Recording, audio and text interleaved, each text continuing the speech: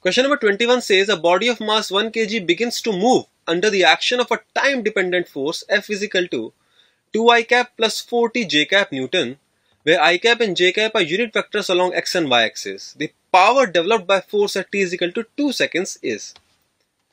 Dear students, since force by mass is the acceleration, we can find out the acceleration, which will be equal to 2 I cap plus 40 J cap, as the mass is given to be equal to 1.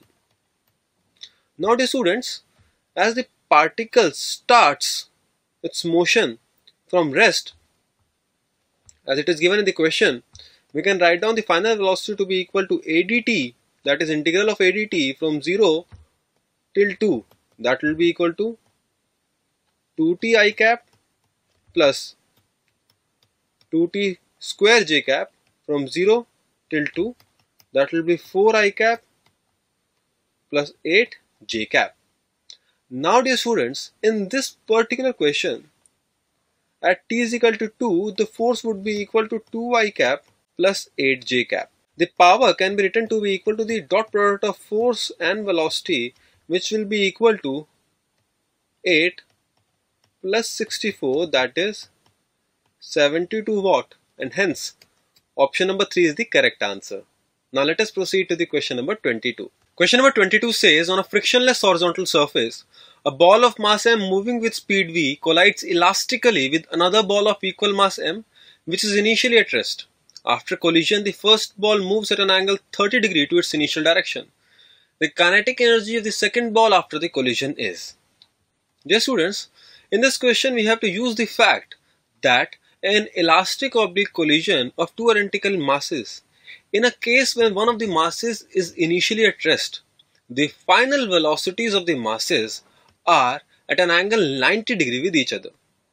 Now dear students, if the initial velocity of the mass is v vector and the final velocities of the masses are v1 vector and v2 vector, we can write that mv vector is equal to mv1 vector plus mv2 vector, that is from the conservation of momentum, which means that v1 vector plus v2 vector is equal to v vector. Here v1 is the velocity of the striking mass and v2 is the velocity of the target mass. From this expression we can see that the addition of v1 and v2 is equal to v.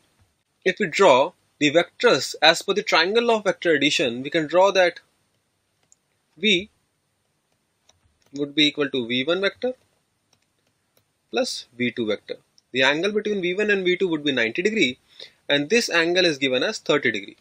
We can see that v2 would be equal to v sine 30 or v by 2. And therefore the kinetic energy of the second ball should be half m v2 square, which should be half m v by 2 square, that is mv square by 8. And hence the correct answer for this question is option number 4. Now let us proceed to the question number 23. Question number 23 says, a body of mass 2 kg is acted upon by a force which causes a displacement s given by the relation s is equal to 1 by 3 t cube, where t is in seconds and s is in meters. The work done by force in first 2 seconds is. Dear students, we can find out the velocity or the speed of the particle from the differentiation of s, which will be equal to t square. At t is equal to 0, the value of v is 0, and at t is equal to 2, the value of v is 2 square, that is 4 meters per second. Therefore, initial, dear students, kinetic energy is equal to 0, and the final kinetic energy from the value half mv square is equal to half into 2 into 4 square, that is 16 joules. Therefore, the difference of kinetic energy would be equal to 16 joule only. And from the work energy theorem, the work done on a body is equal to the change in its kinetic energy. And hence, the option number 3 for this question is the correct answer. Now let us proceed to the question number 24. Question number 24 says that the potential energy of an idle spring when it is stretched by 2 cm from its natural length is u. The change in potential energy when it is stretched further by 4 cm is. So the students, it is given that half k 2 square is equal to u. We have to find out the value of half k 2 plus 4 square minus 2 square. That is the change in potential energy on stretching the spring further by 4 centimeters.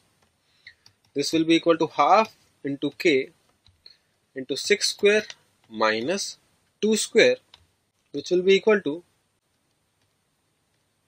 16K. Yes, students, U can also be written to be equal to 2K. We can easily see that if is U dash, then U dash is equal to 8 times U. And hence for this question, option number 4 is the correct answer. Now let us proceed to the question number 25. Question number 25 is a theoretical question, and it says that the potential energy of a system decreases if first option conservative forces do positive work on it, second option conservative forces do negative work on the system, third option conservative forces do no work on the system. Dear students, since the work done by conservative forces is negative of change of potential energy, if work done by conservative force is positive, then the change in potential energy would be negative, which means that the potential energy would decrease. And therefore the potential energy decreases when a positive work is done by the conservative forces. Therefore option number 1 is the correct answer.